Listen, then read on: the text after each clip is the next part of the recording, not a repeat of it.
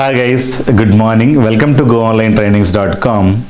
Nowadays, cloud technologies are very important and booming subject in this world, especially in the IT industry.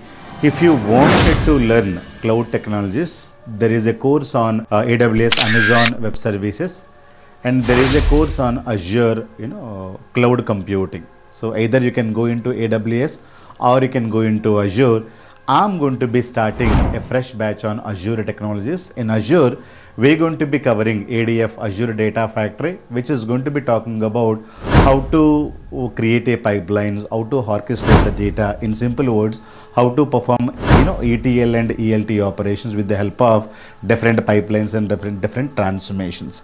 If you know Microsoft MSBA, especially if you know SSIS, you will be able to easily understand ADF, Azure Data Factory, which is 1 month course that I'm going to be starting very soon.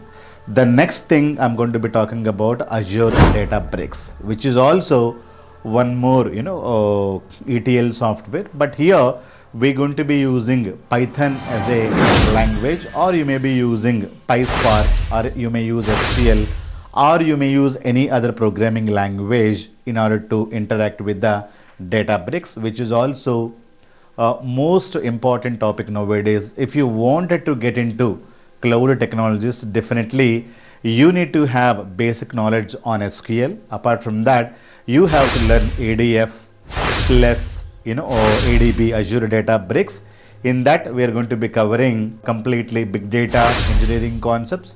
And apart from that, you will be able to learn what is a data warehouse, what is data lake, and what is Azure Synapses. All these things will get covered in the Azure course. It is going to be 60 days duration. So we are going to be having 1 hour per day, and I'm going to be conducting these classes very soon. If you're interested, please enroll or please call this number and enroll for the batch. Thank you. Azure Data Engineering, learning below courses, SQL Server, Azure Data Factory, Azure Databricks, Python. Duration time 60 hours.